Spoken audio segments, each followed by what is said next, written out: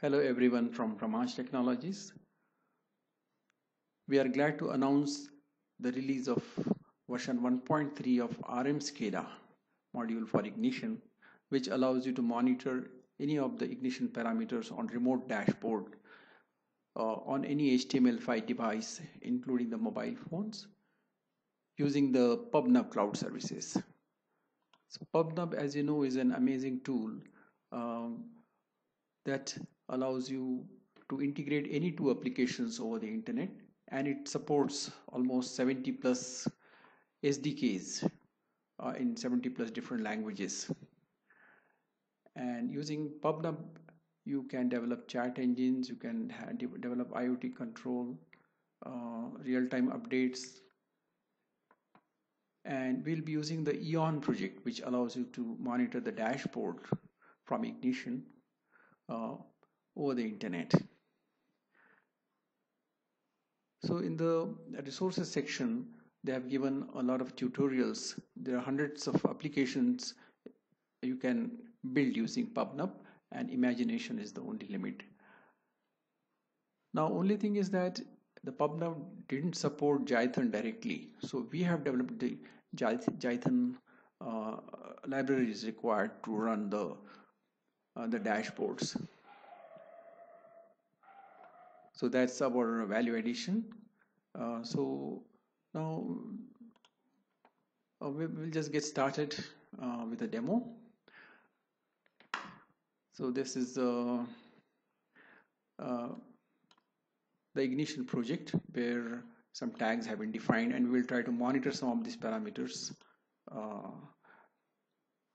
using the PubNub EON dashboards.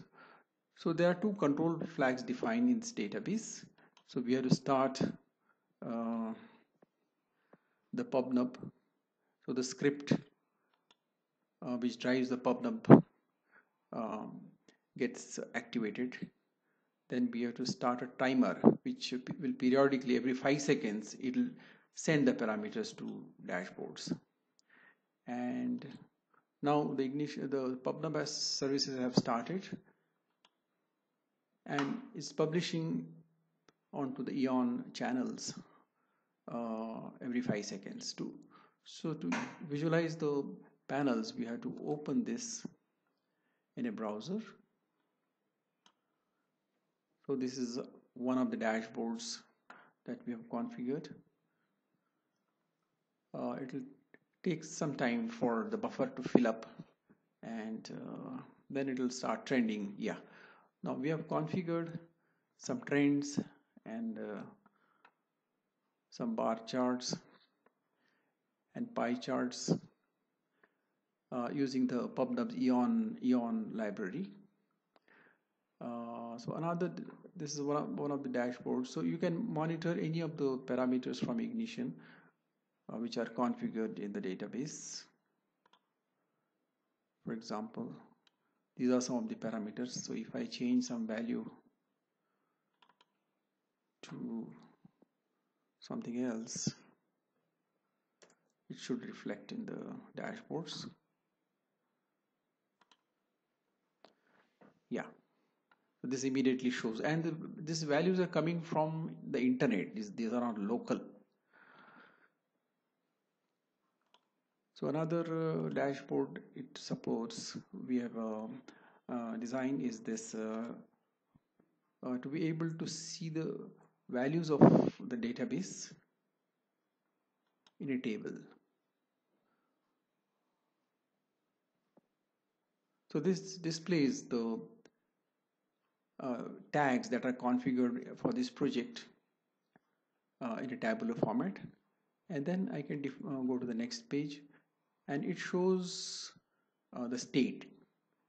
This color means that it is in state 2, and it means that the value has exceeded 80, and this tag is also in alarm when this tag is true, and things like that. So the values don't refresh automatically to minimize the bandwidth. So if I press refresh, it fetches the values from Ignition using the PubNub cloud services.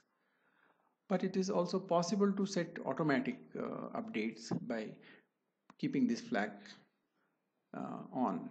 Now you will see that this updates every 5 seconds automatically without doing anything. And also it is possible to display only the values in alarm. Supposing you have defined about 100 tags and you want to see only the ones which are violating the limits or which are in alarm conditions. Now these alarm states are not defined, are defined locally for this RMS project.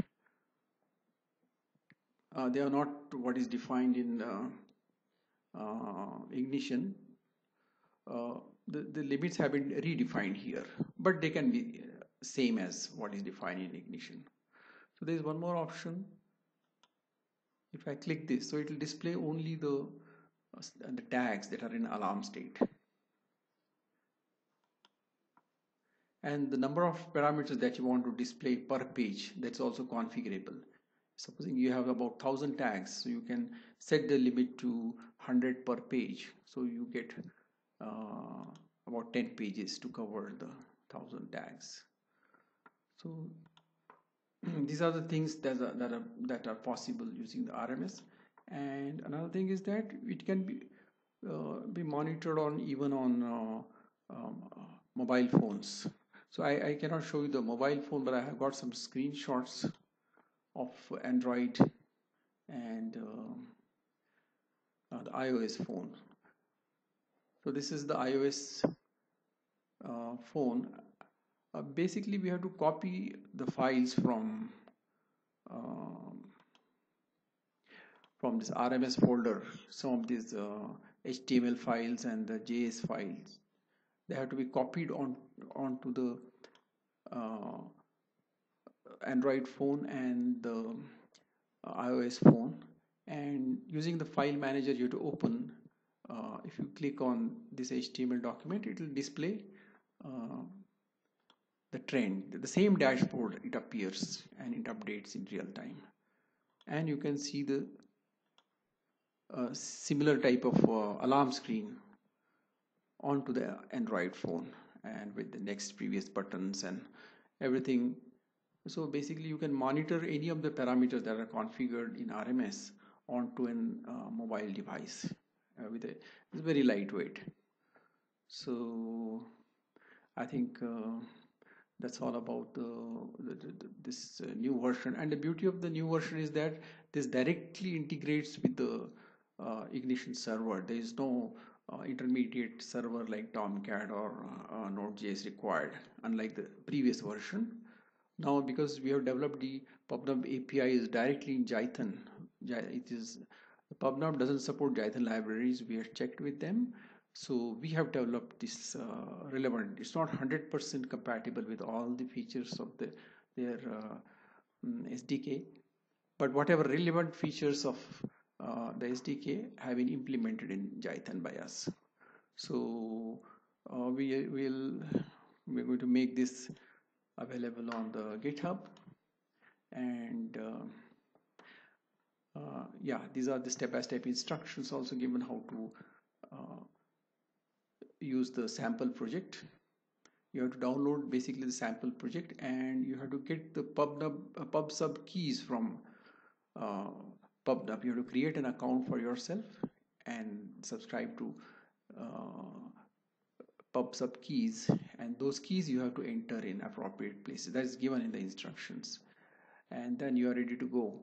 And PubNub allows you to use those keys for trial period, and their billing cycle starts only after you commercially start using it, and it's pay per use. It's based on number of transactions or number of messages that you send, and the limit is quite high. Some few million messages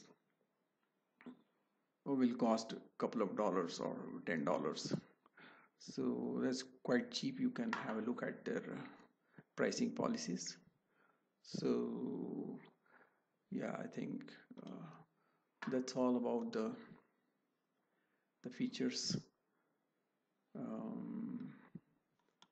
So I'll request you to download this RMS demo from the GitHub, and it's a fully functional application, and so that you can use it for your trials and evaluation, and you have to buy it only when you want to, you feel a value in it, and you are able to commercially use this tool.